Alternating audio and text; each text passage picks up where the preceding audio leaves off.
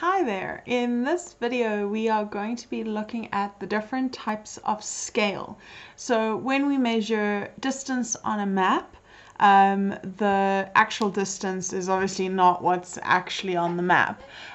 So we have three different types of scales that we use.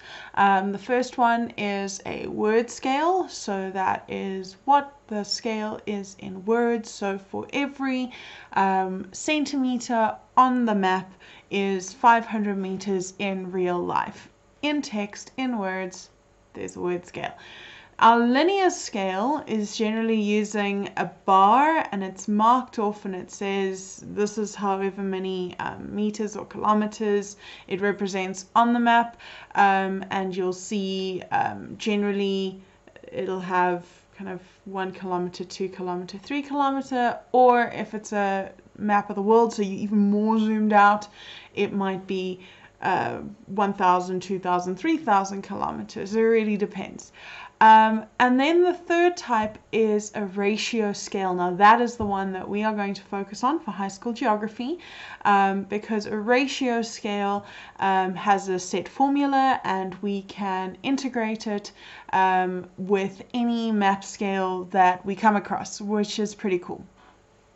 So we're going to have a quick look at some very basics here.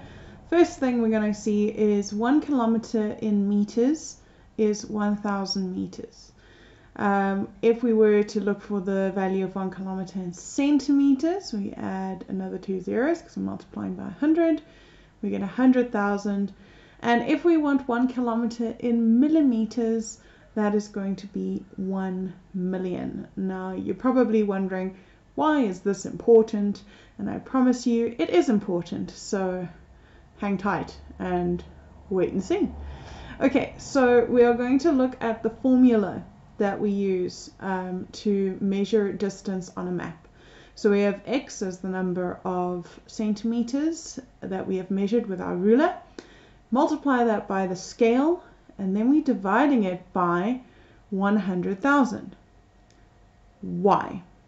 Why are we dividing it by 100,000? Because we measured in centimeters. So if we've measured in centimeters, we divide by 100,000, because if we're trying to figure out the kilometers, we need to use that particular number.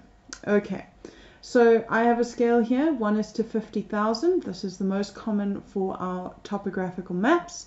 So 1 being what it is on the map, and 50,000 being in reality. So if there's 1 centimeter on the map, I'm not going to say go and walk 50,000 centimeters down the road. I'm going to ask you to walk a certain number of meters or kilometers down the road. So in this example, I've got 3 centimeters multiplied by 50,000 because that's my scale, dividing it by 100,000 because I measured in centimeters, which means that I need to divide by 100,000. And don't be a martyr, use a calculator. And that will give us 1.5 kilometers. With the 1:50,000 map, there is the shortcut of just halving the number, but I like us to know the formula because sometimes our scale changes. So 1:10,000 is most common with our orthophoto maps. And so I'm going to do an example here of 7 centimeters multiplied by 10,000 because that is the scale. And then I'm going to also divide that by 100,000 because I have still measured in centimeters on the map. So I need to divide it by 100,000, and that will give us 0.7 kilometers. You can also write that as 700 meters depending on the question. So that's how you calculate ratio scale. If you have any questions, comment below, like, share, subscribe, and we will carry on with some more map work in the next video.